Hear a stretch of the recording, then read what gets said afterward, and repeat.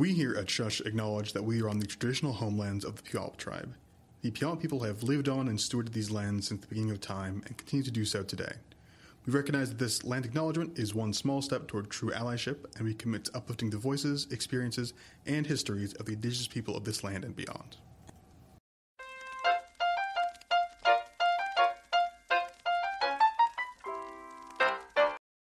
Welcome to the Puyallup Public Library's podcast, Shush with Debi, where we interview and connect with people of the library, city, Puyallup businesses, and the community. I am Debi. I work here at the library as outreach technician, where I mostly do outreach, but I really do a little bit of everything. I am super excited to welcome our fabulous guest, our Systems and Information Technology Librarian, Paul Stonebridge. Welcome, Paul. Hello, Debbie. Thank you for having me. I'm thrilled to be here. I am thrilled that you are here. All righty. So I'm going to ask a couple questions that I ask all of our guests. And the first one is, tell our listeners who you are and a little about yourself. Well, as you said, my name is Paul, and I am the Systems and Information Technology Librarian here. Basically, I take care of all of our IT-related problems, maintain our computers, our internet, our public printing, some of that fun stuff when you come in and get on our free Wi-Fi and you're trying to print 10 pages from your cell phone.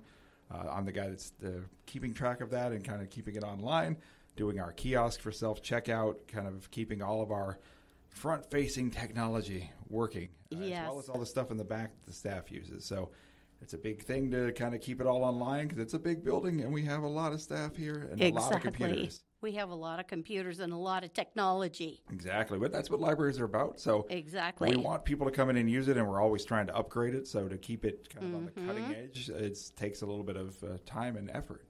Like those Holds lockers we just installed. Yes, it's one of our big new projects. We just installed public pickup lockers, 24/7, 365 lockers on the outside of the building. You can use your library card, scan it to pick up a book that you've pre-requested, and we placed in there for you. 3 a.m, you're coming home from downtown party time, and you decided you need to get that book. We've got you covered. That's right. They need their books. Exactly. Okay. Very good. Number 2, tell me about your connection to Puyallup and the Puyallup Library. Well, I live in Puyallup. I'm actually a resident in South Hills, so this is kind of my home area. This is a great place to work. I'm just down the street. I like to be able to say that I'm helping the community I live in, and that I'm working for the people that are surrounding us here. So I get to know a lot of people. It's great. I have that sense of connection. You know, I go to some of the businesses. I see people that are at the library. I go to the mall, and I'll see a kid that comes into the library regularly. So I kind of have that hometown connection, I feel, with it, rather than someone who's commuting long distance to go to work. So it's very nice to say that you're part of the place that you live and contributing directly. That is so important, I feel. It makes a huge difference, don't you feel? It does. People just feel more like you understand what they're going through, what they're about, what they need, and it makes it a little bit easier to deliver that level of service. Exactly. It's the perspective that you have, being among the people that you serve. So where did you grow up? I am the quintessential military brat, so I'm all over the place. I was born in Colorado. I lived in New York. I've lived in Virginia. Lived in Nebraska. Lived in Hawaii. Wow. And Florida for a long time. Yes. And then out here to Washington, and I've been here for many years. So I was all over the place, a little bit of the whole spectrum of the U.S., really, kind of center and the Northeast and the South and the East Coast and the West Coast. So I've done a little bit of everything. I don't really have a particular place I grew up. I've got sort of an amalgam of everything. Yeah. A little bit of the best of all the worlds, I hope. That's so cool. That seems appropriate for you.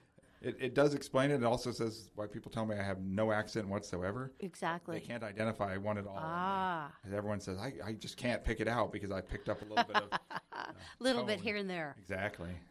That's awesome. Okay, thank you. Are you still friends? This is your second question. Okay. Are you still friends with anyone from elementary school, high school, college? Being that military kid, it was tough for elementary school and, pre-internet.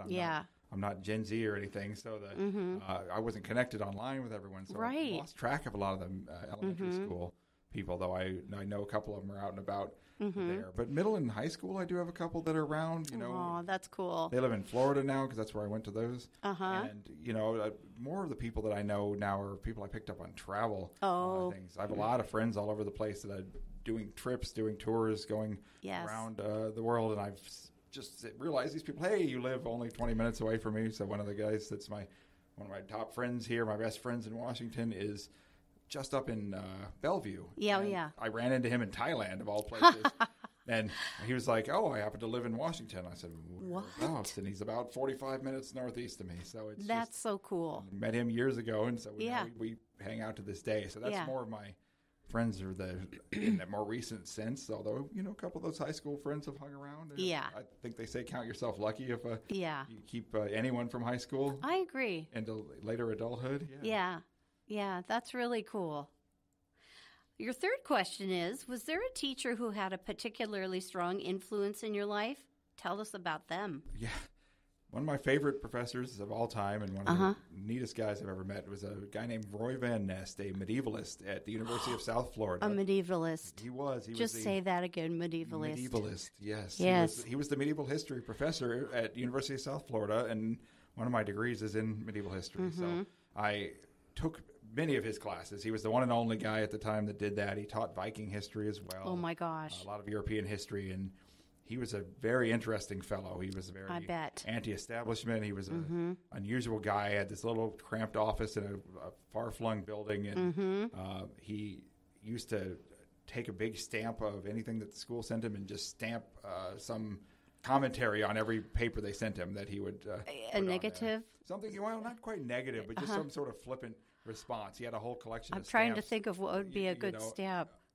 Well, some of them are not safe appropriate for broadcast, but some of them would be just like "go away," and it was a huge, 72-point font, and he'd stamp it all over the paper. That's hilarious. He knew everything about everything. He'd read thousands of books. He could talk for hours, and had a bizarre, wry sense of humor. One of his, for example, Viking history classes, he arranged to have 4 guys in full costume just storm into the room and carry him off in the middle of class.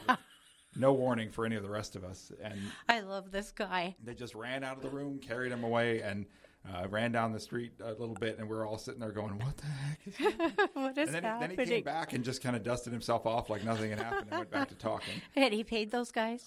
No, they were just students of his. Oh, just students of his. But he had the costumes, I bet. Exactly. Oh, they had him, I think. Everyone loved him. Oh, they were just, so he'd get all the reenactors and all of the people that were just into his stuff. And he was just so popular a guy that I think everyone wanted to do something. Oh, my gosh. I wish he was still teaching, is he? Oh, no, he's long retired. Okay, gotcha. I hope he's still with us because I've lost track of him over the years. Yeah, let's look him up because I'd love to see his picture and read about him. Exactly. He sounds like you, honestly. He sounds exactly like you. I think I picked up some of him, and he was one of the very first professors when University of South Florida opened, so that gives you some idea how long he was there. Whoa, yeah.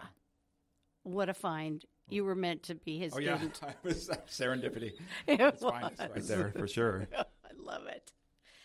Okay, here's an interesting question. Your number 4 that you chose. If you had to eat one meal for the rest of your life, what would it be? Oh, see, it's so hard to pick a meal. It is. But, the type of thing that you can just eat repeatedly over and over again for me is something very simple. Pasta, usually pasta. Spaghetti of some kind, but I like the aglio e olio, the butter and olive oil. Say that again? Aglio e olio. Oh, my word. I don't know if I am ever, but I try to trust my pseudo-Italian. But that pasta is so versatile. You put butter, you put olive oil, you can mix garlic, you can mix any vegetables you want, any meat technically, although chicken and pork and things work better. It's one of those, it's so widespread, so varied, and you can just enjoy it so much that you don't ever get sick of it. Anytime I was in, when I was in college, when I had a little bit more money, I would buy some of that and just make it a huge bowl and live off of it for a week. Yeah, and then add different ingredients. Yeah. Exactly. Throw in whatever I could find, whatever frozen vegetables I could scrounge up, and so it became kind of entrenched in my diet there, and I still do it to this day. It's comfort food, I guess, now. Yeah. Comfort food is good. It's a noodle, so what does it look like? It's because it's olive oil and butter. It's just kind of almost clear, it's a real, you see the noodles basically. Yeah. The color of the vegetables, the color of the ingredients that you add to it, whether you put olives in there or mixture. is first and foremost, rather than Yeah. the sauce taking over the color. Gotcha. So it becomes all about the side ingredients in it, and the pasta is kind of a delivery. Yeah. So I have a real, love of this kind of idea of imparting flavor to things. Yes. By the virtue of all the mixture that you put in there. Yeah, changing it up. Exactly. Oh, that sounds excellent. Okay, so that was number 4. Number 5 is, if you didn't have your current career, I would be sad. What occupation would you like to try? Well, I've tried one. I'll tell you, and Yes. I might go back to it. I've been a tour guide for many years, often as a side gig, and then I did it full-time for a while. And we're talking international tours. So I did overseas state tours in Southeast Asia, Japan, and Western Europe. I wouldn't mind going back to that, but if I couldn't do one I've already done before, the other thing I really enjoy is diving. So I would dive. You're a diver? I am. That's something I didn't know about you. Yeah, it is. I have my. Wow, you have all the gear? Yes, some still. I haven't had a lot of cause to use it here, and you need different gear in Washington. Oh, okay, gotcha. But I still will occasionally go out on it. Like in March, I'm going to Australia to dive the Great Barrier Reef. Oh. So I'm, hoping. I would love to be a dive master and do that full time. If I had to, one of those, I could do anything I want. Money's not an object kind of. Yeah. I think I'd love to go into the South Pacific somewhere and do that gig, or Hawaii. You mean taking people to teaching them to dive, taking them on a dive Gotcha. trip, showing them around. It would kind of combine the travel thing. But if I have to pick a new career, then that's something else I enjoy. Take people out to see the wrecks. Like in Australia, we're going to go out and see some wrecks off the coast of Brisbane. We're going to go to the Great Barrier Reef and see some of the wildlife and some of the hopefully still unspoiled areas there. Wow. You got to get out there soon. Because it's not going to be long. The bleaching is happening in there. And so, I'd love to show people that kind of stuff and say, all right, here's a whole new world, if you will, to steal a Disney phrase. Yeah, but it's true. It is its own world. For sure. And so I don't know. I think that idea of that foreign environment that you're the visitor in there, in the truest sense of the word, is really a cool experience for people, especially once they've done it a couple of times and they get comfortable enough to actually look around. Yeah, exactly, because there would be so much to learn before you got to that point. For sure. I feel like that would be. You do. You spend your first several dives just kind of worrying more about your gear and what you're doing than about what's around you. But everyone's a little different. But after 2, 3, 4, 5, you get pretty comfortable, and you're like, okay, I can actually look at this fish now, and I'm okay. I feel good. Did you ever dive without all the gear? Just do the pearl divers. A little bit. Not so much free diving, but I've done it.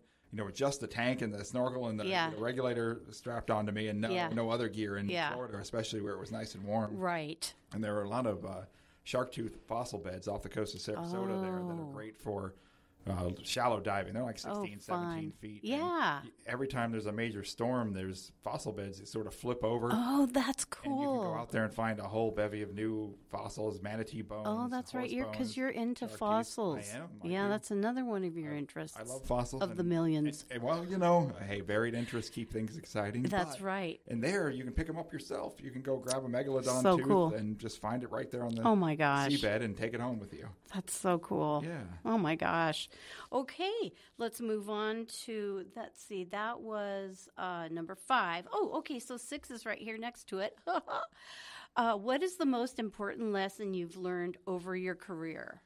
Well, this one's a little more serious, a little more dark, but, working in libraries for so long, a lot of what we do is akin to social work. We're trying to help people. So true. And people come in with great need, sometimes in great trouble, and we're the last place they're turning, or they don't know who to turn to. Exactly. And sometimes you can help people, and sometimes you can't. That's true. The one, I guess, the biggest lesson is that you just can't save everybody. That's true. You have to really just accept that, because no matter how hard you try, sometimes people come to you for help, but they're not really at the point where they really want it. True. And you can give them all the resources in the world, but unless they're willing to reach out and grab them themselves, they're not going to get anywhere. And it's sad watching that happen. And it is. But you realize, man, there's so many people that need it. How do I pick and choose? And while there's no good answer to it, sometimes you just have to say, I have to try to help the next person and do what I can. So that's, I guess, the biggest lesson and the hardest lesson. It is kind of a hard lesson. It's true. You have to pick. Yeah, you just have to realize you cannot save all the people. Right. Yeah. That's really an important thing to realize and deal with, because there are so many, like you said, that need help. And sometimes if you spend too much time in one, you miss out on where you could be helping and another where you could be more effective or more. Maybe you're the person they really need. And hopefully maybe you'll set the stage for that other person, but they're not ready yet. And someone else will be the one that helps them. Yeah, true. Well, that was beautifully said. Okay, we're on our last question that you chose. This is a biggie.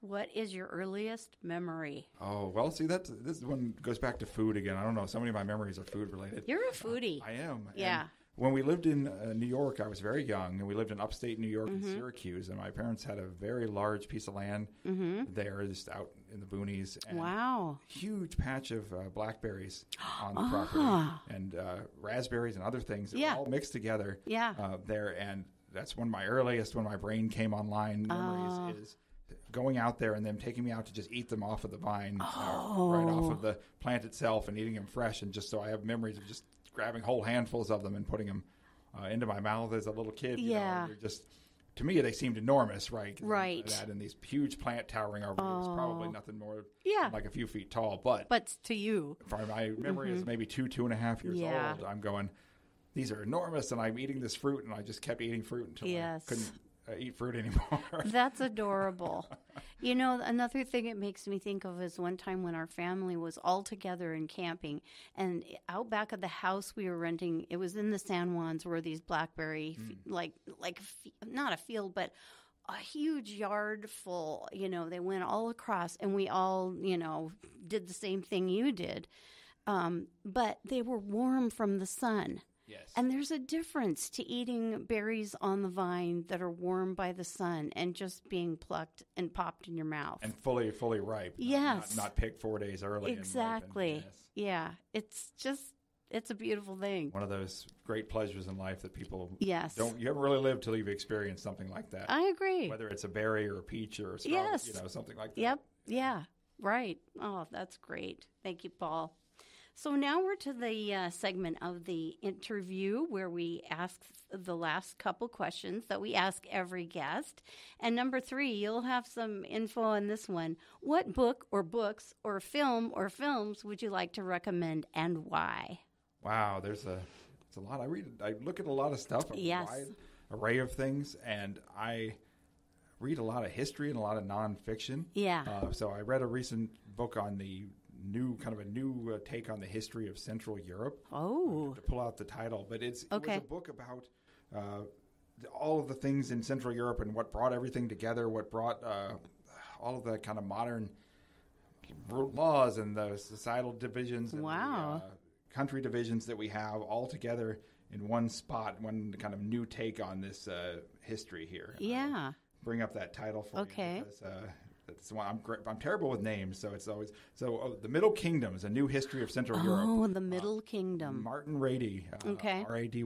He's pretty good. He's very succinct historian and kind of. It was a very quick read for a history book. Right. You have to like history, but I enjoyed it, and I got a lot of new insight that I hadn't. Interesting. Had before. So that was pretty cool to see a focus more on.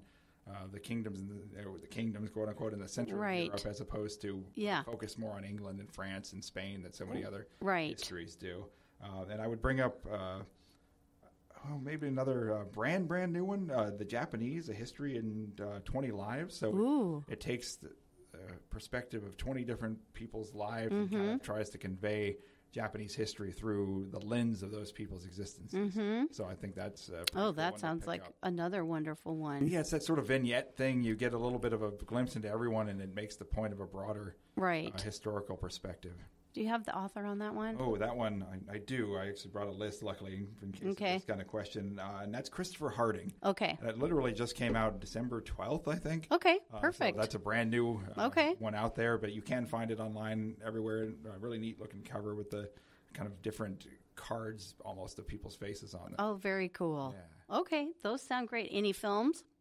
Oh, what have I seen? I haven't seen a whole lot recently. Okay. Hey, I have to say it. I was one of those people that was skeptical of the Barbie movie at first and loved that one over the summer. You were skeptical, but yet loved it. I loved the heck out of that one. And I me too. I thought it was so much more well done and campy and upbeat and fun than but yet had a message. And I hadn't seen a movie in theaters in quite some time. Uh-huh. So to kind of have that be my return to theaters was pretty good. That's good. And you laugh, you cry. And one other one that was really great recently was Miyazaki, Hayao Miyazaki, the Japanese I'm filmmaker. curious about that one. The Boy and the Heron. I did actually see that one in theaters, and strange piece. Visually stunning, probably the most visually pleasing of any of it he's done. Really? And I heard the highest budget of any movie he's done, maybe even any Japanese movie in general, so that does explain it. It does. Though the storyline is Alice in Wonderland and beyond in a way. It's just so strange and disjointed and whimsical and just psychedelic in some ways. Wow. And if you like that sort of disjointed storytelling with bizarre visuals, it's the way to go. Oh, cool. Yeah. Okay. Very good. Well, let's see. There's a couple things I want to just touch on before I let you go. Number one, today you took down the display case. Could you just describe it to the listeners? Because that display case was like no other. Oh, well, yeah, that was a fun display. I do medieval weapons and armor. Are you a medievalist? I am at heart a medievalist, and I've taken to making chain and leather armor pieces. Chainmail. And chainmail and various other jewelry pieces and decorative pieces, armor pieces, some with a realistic kind of history and some a little more whimsical and fantastical. Yeah. I'm not a purist on either end. I'll go with whatever just strikes my fancy. So I set up a display of those with some of the some cool weapons to show, although I don't make the weapons myself, and some of the jewelry and just some of the more interesting whimsical objects like bottle covers and things. And I don't know. I think it made for something a little bit different that the library hasn't showcased exactly. before. And we had it was really nice, too, because we had a nutcracker display right next to it. So I thought it was really fun to have balanced. Colorful nutcrackers and dozens and dozens of them right next to all these weapons and armor that were kind of dark medieval stuff. Medieval and kind of brutalist in nature, and but still fun and educational. And we ended up having a lot of families and kids asking about it. Yes. So I think made me so happy. I think we ended up checking out more books on the Middle Ages than we have in a month. Oh, my gosh. That's what it's all about. Teaching and learning. I love it. Yeah. Well, your stuff is beautiful. And I'll add, too, just as a side note, that on Halloween, Paul wore his full costume armor, which had chainmail underneath and leather stuff and pieces all handmade by him, down gauntlets, up and down, legs, arms, helmet, you name it. So it's pretty dang impressive. That was fun, I'll tell you. It was about 50 pounds worth of gear. I was walking around with at work all day, but it was worth it. It was worth it. We had a lot of people think it was really fun, and the kids were just kind of all day. Exactly. So cool. The other one I want to mention, the other thing about you here at the library is your travel talks that you've been giving have been super well attended, and people are just loving them. I'm thrilled. I just started those in October. They often are themed. I do a different country or area every month. Talk about the culture, the people, the food, the history, the sights and sounds.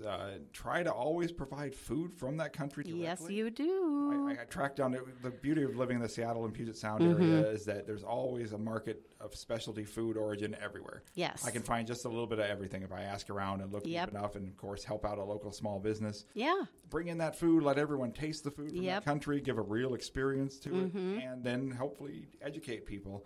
And honestly, we've had a huge increase in the number of people. We had almost 50 people show up at the last one. We did. It was fantastic. And that was great. It was a fun time. We talked about German Christmas markets. Debbie here played some music because she's our musical guru. And entertained everyone with German Christmas songs and others. And I think it kind of brings that sort of cultural cohesiveness to the library. It does. It teaches people about other cultures and societies, and brings an appreciation to it when you can do it in a fun, kind of engaging manner. And exactly. We even had some kids and teens coming, which is the biggest thing there. I love to see it. I love to see that too. Experience a new people, a new society, and walk away going, "Oh my God, I learned." Yes. This. When can we go to Germany or whatever? And we've got a couple coming up. I don't know when this will be posted, but we've got Iceland in January. We've got Central and South America in February. Fantastic. We're going to be talking about Egypt in March and Thailand, Laos, and Cambodia in April. Oh, fantastic. Yeah. Oh, my goodness. And you've been to all these places, so you bring some keepsakes that you have from each of the cultures besides the food. Right. I and show pictures. Pictures. I bring stuff. Exactly. Yeah, stories. I try to only go to places or talk about places I've been. Yeah. And 90% of the pictures are my own. Yeah. Generally, I only add if I just really need to display some specific thing that I didn't ever get a picture of, and I try to tell people that. But I'm trying to share it from my own experience. So it's a little more real, a little more personal in there, and then not so clinical when I'm talking about it. I'm exactly. trying to keep it fun and keep it more of a personal experience that that the listeners would actually have if they went to that place. Exactly. It's wonderful. So with that, I'll wrap things up here. Paul, I'm so glad to have you here on Shush. I'm so glad to have you working in the library. You have changed my life with helping me with the podcast, as well as my husband, Paul, helping me with the podcast and everything you do here. I go to you daily for questions and help, and it's a better place having you here. And I just appreciate all your talents and skills and how professional and fun and funny you are. Well, thank you, Debbie, and that's high praise coming from you, and I would love to think that I can stay for a long time and hopefully bring a little bit of this back to the people going forward. And hey, if you want to come and see any of my programs, you're always welcome to come out to the library, or if you want to just chat about medieval history or armor or something random, I'm almost always at the desk at least 3-4 hours a day. Yep, and both desks, reference and circ. Upstairs and downstairs, upstairs, find me. Downstairs. Just look for the guy with the long hair and the beard. You can't miss him. Yes, you can't miss him. He's a medievalist, remember? Okay. Thank you so much, Paul. Thank you, Debbie, for having me. Okay, thank you. Bye, everyone. Bye.